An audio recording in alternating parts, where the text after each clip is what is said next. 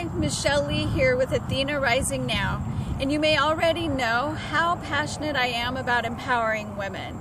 And the first step in empowering women is helping them to fall in love with themselves. We never feel empowered until we actually like who we are and value what we have to offer. I have been a student of self-help and metaphysics for almost 30 years now, and one thing that I found so frustrating was the idea that all the gurus were touting the importance of loving myself, including Marianne Williamson, Wayne Dyer, Deepak Chopra, and now even Dr. Phil and Oprah Winfrey. But nobody told me how to love myself.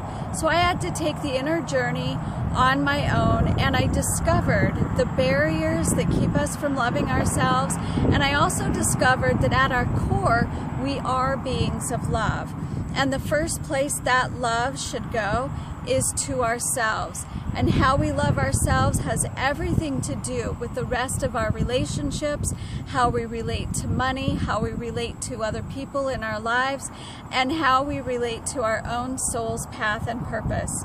So I invite you to join me for a powerful 6-week emotional freedom technique teleseminar based on learning to love yourself. Not only will we begin to use EFT and hypnosis to remove those 4 major barriers, but I will also walk you through the process of cultivating a loving relationship with yourself.